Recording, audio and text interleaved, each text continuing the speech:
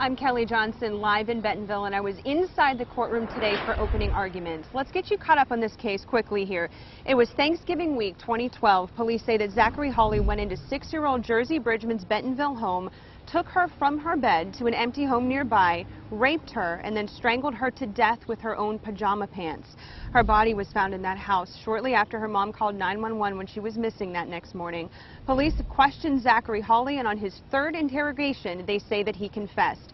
Holly has pleaded not guilty to the charges, but as we found out in court today, his attorneys are not disputing the case.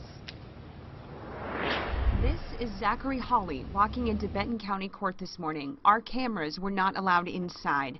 The prosecution started opening statements by giving the jury a timeline of events. All the while, Jersey's kindergarten school photo hung in sight.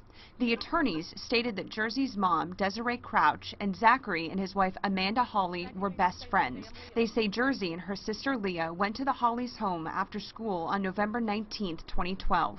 Holly's attorneys say they know Holly kidnapped, had sexual contact with, and caused Jersey's death that night. They also said that he must be held responsible for what he did. The prosecution played videos from all three of Holly's questionings at the station, and they also made note that Holly could not spell his own middle name and could not recall his address when police questioned him. Police say he may suffer from a lower mental ability than most. Holly was given a mental evaluation before trial started and was found to be mentally fit. And prosecutors are seeking the death penalty if Zachary Holly is convicted in this case.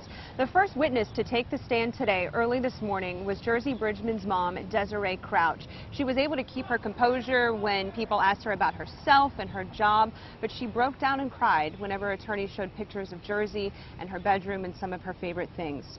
Tonight, Holly is in the Benton County Jail, where he has been since his arrest in 2012. Coming up a little bit later in the newscast, I'll tell you where this trial goes from here. In the meantime, I'm live in Bentonville. Kelly Johnson, 4029 News.